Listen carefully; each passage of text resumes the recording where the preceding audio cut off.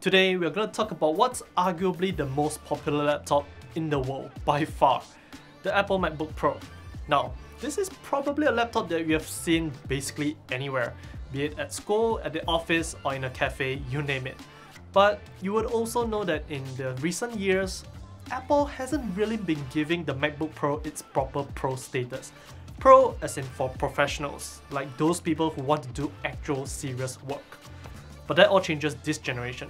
The all-new MacBook Pros featuring that new Apple Silicon, or those two new Apple Silicon, well, the MacBook Pro has now regained its proper Pro status. It's now an actual Pro machine.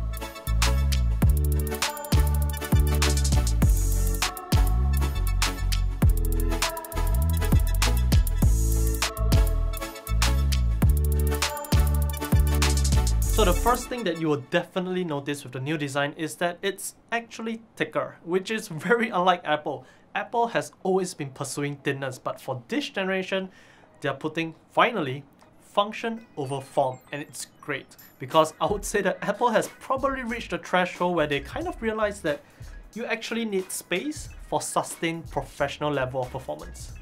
And to be very honest, I'm actually liking the thicker profile. It feels just right when you're holding the laptop, walking about, or even if you're just resting your hands on the keyboard. It also features a slightly more squarish design that I also personally prefer, and the finish on the aluminum is just as immaculate as ever. Now, one big difference is over on the bottom, where you get an embossed MacBook Pro text right in the center. That's kind of nice, but more importantly, Apple has totally redesigned the laptop feet. Instead of it being slightly spherical or elliptical, it's now larger, thicker, and completely flat. This new design should last a lot longer. But now let's address the elephant in the room, the display, or more specifically, that notch. As they say, courage. But on a more serious note, I really didn't have much issues with the notch. Due to the way macOS is designed and the overall 16:10 aspect ratio of the display, that notch is almost always together with the taskbar, which is generally an area which you wouldn't be looking at all the time. And even if you were to consume media in full screen, there is hardly any content in 16:10. To justify the notch, Apple has finally increased the resolution to 1080p, Full HD, so that's what we are getting here. Gone are the days of 720p HD, that's out of the way. We are finally getting Full HD. And as you can tell, the image quality is definitely much improved. And coupled with the studio quality mics on the MacBook Pro, it does make for a very great experience. But with that said, since there's already a notch, Face ID would have been amazing. Facial recognition via Windows Hello has already been available for a long time on Windows-based laptops. Apple really ought to add Face ID. Had they done so, it would have also lessened the impact and increased the justification for a notch. But oh well, Apple is Apple. Here's hoping for the next one. However, putting the notch aside, the display itself is just downright amazing.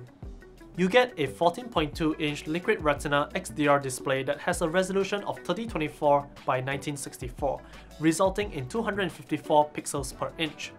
The use of mini LEDs is what separates this display from the rest, and where it gets the XDR name. It can get up to 1000 nits of sustained brightness and up to 1600 nits in peak brightness with a contrast ratio of 1,000,000:1. It also supports 10-bit color, P3 color coverage, and True Tone. Now what does that all mean?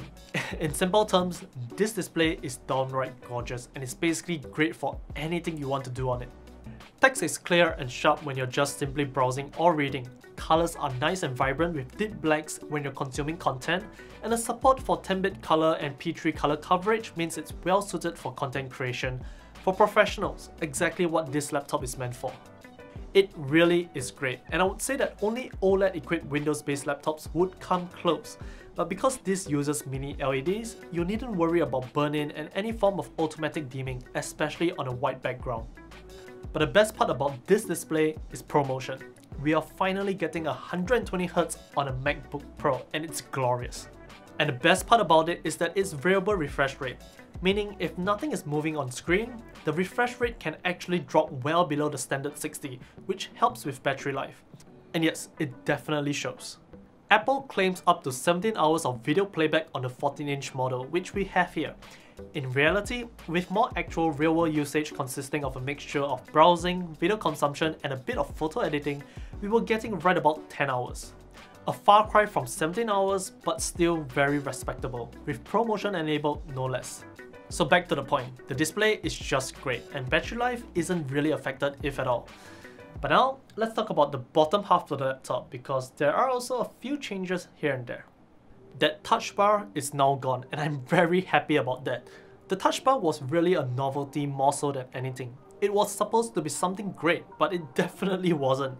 Apple has finally recognized how meaningless it was and have thus now provided a full-size function row.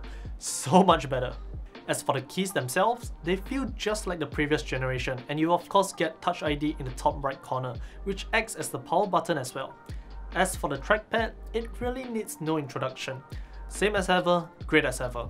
Arguably still the best in the entire industry. Moving on to the speakers, they are improved. Definitely does sound clean and crisp while also providing a little bit of bass, which was surprising. There are some Windows-based laptops that do sound a tad better, but not by much. This is still really good and honestly quite a bit of an improvement over the standard M1s from the MacBook Pro and the MacBook Air. And now, ports. We get actual ports. After almost half a decade or more, Apple has finally decided to just grace us with their wisdom. The huge thing that makes the comeback better than ever is MagSafe, now MagSafe 3. This is really awesome, and if you use the MacBook Pro from 2015 and before, you will know that this simple design has saved the lives of many MacBook Pros. It's great. But apart from that, you still get a total of 3 Thunderbolt 4 ports, a high impedance headphone jack, HDMI 2.0 and a full-size SD card reader.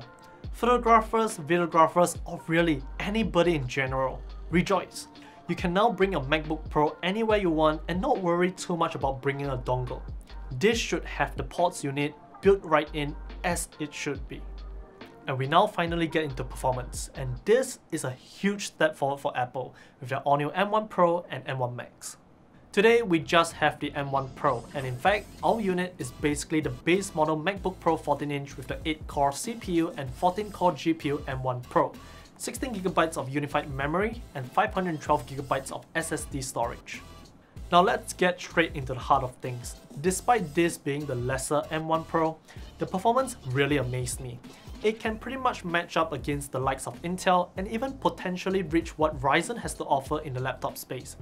In fact, if you're to use native Apple software like Final Cut Pro, the difference is even more apparent. It really is amazing. We're talking 8K Apple ProRes 4:2 footage. A 7-minute edit only took just about 3 minutes to render on Final Cut Pro. That's insane, and even if you're talking about more standardized footage from hybrid cameras and such, on Premiere Pro or DaVinci Resolve, a 10-minute 4K edit takes just about 5 minutes to render. It's unlike nothing before it. It even managed to render while being pretty much silent and with temperatures well within reason, and either on battery or plugged in. But the larger upgrade comes from the GPU side of things, and this is really amazing. I could run Shadow of the Tomb Raider at 1200p high settings and still get really playable frame rates, almost a solid 60, putting it in line in performance from the likes of an RTX 3050 or even an RTX 3050 Ti. It's downright amazing. And yes, you have to remember that the M1 Pro is like an APU. Your CPU, your GPU, your memory, it's all on the same chip, and yet, despite that, it's able to dish out performance equivalent to a dedicated GPU and CPU combo, while drawing way less power. It's so much more efficient. Gaming on a MacBook Pro with actual great performance. Who would have thought? It's now an actual reality. I really like the new MacBook Pro with the new Apple Silicon. It's really that good. As someone who don't really use a MacBook or macOS in general, this MacBook Pro is actually enticing me to jump over. It's really making me want to buy one, even though I don't need it at all. But with that said, with this amount of performance, you do have to pay for it. The MacBook Pro 14-inch starts at $1999 US or $29.99 Singapore dollars. That is quite steep, as the minimum point of entry to get a MacBook Pro with the M1 Pro chip, and not even the full version at that. Also to note is that at that price, it comes bundled with the standard 67-watt charger, which isn't ideal. You will definitely want to upgrade to the 96-watt charger at the very least, which adds a little bit to the cost. Now, is it worth that price tag? In my opinion, absolutely. but it's definitely still undeniably expensive. If you're a professional, this is probably a no-brainer. But if you're someone who needs a MacBook or you're looking to get a new MacBook, you have to stop and ask yourself, do you really need the added horsepower from the M1 Pro or the M1 Max? Or do you just need a laptop that can run macOS? Now if you're the former, I would say just go for it. The 14-inch and 16-inch MacBook Pros featuring the new M1 Pro and M1 Max, they are very capable machines and perform admirably. They are honestly, in my opinion, worth every single cent. But if you're the latter and you just need to use macOS, then I would say save a bit. Take a look at the 13-inch MacBook Pro with the M1 chip or the MacBook Air with the M1 instead. Those machines are still very capable and more than enough for your daily needs. But in any case, I'm really liking the new MacBook Pros from Apple. They are just that good. And it's actually now Pro. Properly Pro. If you have any questions, let us know in the comment section down below. And if you'd like to, do check out the affiliate links in the description as well. If you do, thanks for the support. Don't forget to like this video, subscribe to us on YouTube, follow us on Facebook, Twitter, TikTok, and Instagram. Till the next one. See ya!